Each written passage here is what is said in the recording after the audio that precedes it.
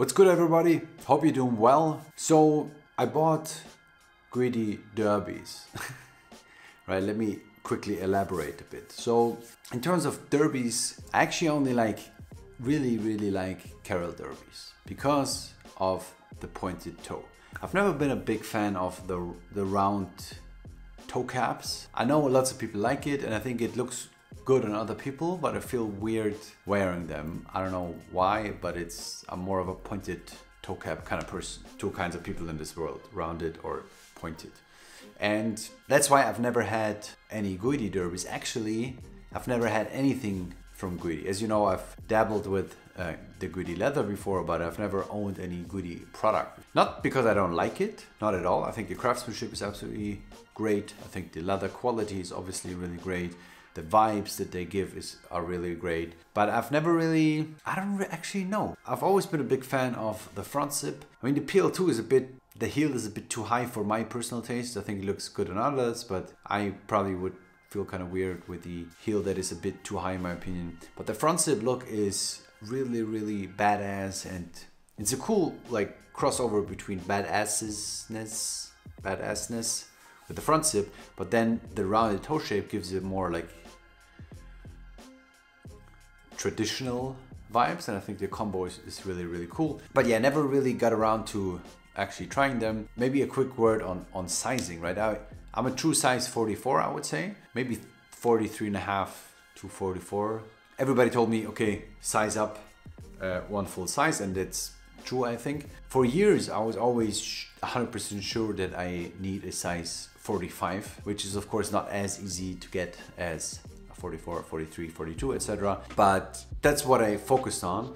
Now I bought the derbies, which I'll show you in a second, and they're a bit big. Like they're not too big, but I might actually manage to fit a 44. I don't know so let's say I'm a true size 43.5, then I would probably size up a half a size. I'm not sure. I don't rely on my sizing guide. It's so confusing for everybody probably. But yeah, that's my experience at least. So I bought those in a size 45. So bit of background to this. So as I said, I've never been a big fan of the rounded shape because it appears to me a bit clowny, if that's a word. My thought was, okay, if I buy clown shoes, I want even like a more exaggerated clown shoe. That would be cooler, I think. So I saw a pair on Grailed from Guidis, kind of a similar shape, but more, I would say, so roundness would be the same, but they would be a bit higher here, and then the color would change a bit so it appeared more bigger, so more clownliness-ish. And that would actually be more appealing to me because it's a more extreme interpretation, I think, of that concept, which I like. But they were too small in size, so I didn't buy them. They might be still up for sale. I'll link them down below so you can check them out. Pretty cool shoe in my opinion. But yeah, I saw those listed. A local online platform basically, which I think they only operate in Germany. It's called Vinted. Not sure, they might be in Europe-wide, I'm not sure. But yeah, so I saw those listed. I was like, okay, pretty good deal price-wise. Maybe this would be the first pair of Guidis I should buy. And honestly, like what the main selling point to me was the color, right? Those might appear pearl white because of the harsh light, but those are sort of like a cream off-white color. That was a really cool touch to me. I think if those were black, I probably even wouldn't have bought them, even though obviously I prefer black. But this is something that you don't see too often, right? Obviously other avant-garde brands have the same color, but I've never owned any pairs of shoes with this color, so it's kind of a good try, I think. And especially when you're wearing all black, I think those pop, but they're not too in your face. Sort of like from far away, they look like sneakers because they're just white, and then you see, okay, they're actually leather shoes. So kind of a cool detail, I think. One thing that I also like is the way that you can lace those, right? They have super long leather laces, like super thin leather laces. And then you can wrap them around here basically. Maybe a quick look on the inside. You can see that there's absolute craftsmanship there. Leather insole, which is hammered, and then here you have the sole. You can see size 45 tag here, and then you see the nails on the heel.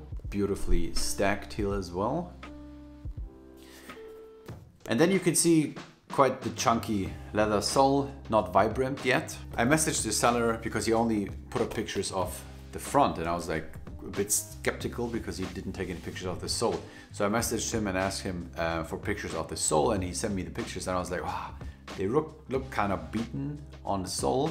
And I was quite happily surprised when I got them, because I think they are not heavily beaten at all. So next step is I will put a Vibram sole on the bottom, so one on the heel and then one that will probably cut off somewhere here depending on the cobbler. Usually when you buy those new, right, and you want to put a Vibram sole on, or the Guidis sole that they ship with, what happens is you go to the cobbler and they say, okay, we have to take off a bit of leather to put on the sole. So they either say, okay, either we take off the leather for you, or you just wear it for a couple of months and then come back and it wears off, and then we can put the sole on.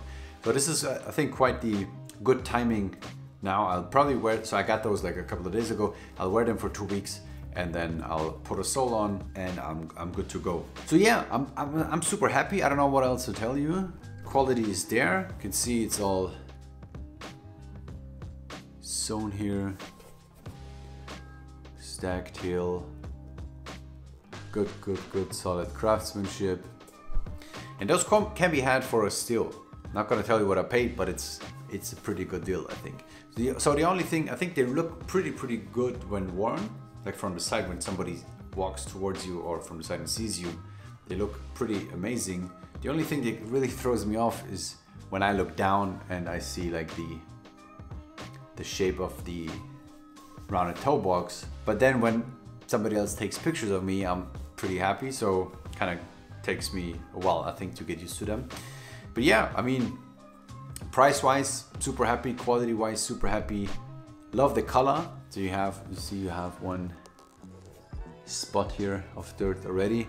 I wonder how much dirt they will attract over time. Probably a lot, but yeah, shouldn't hurt them. I don't know, pretty happy. But yeah, let me throw them on so you can get an idea on what they look like.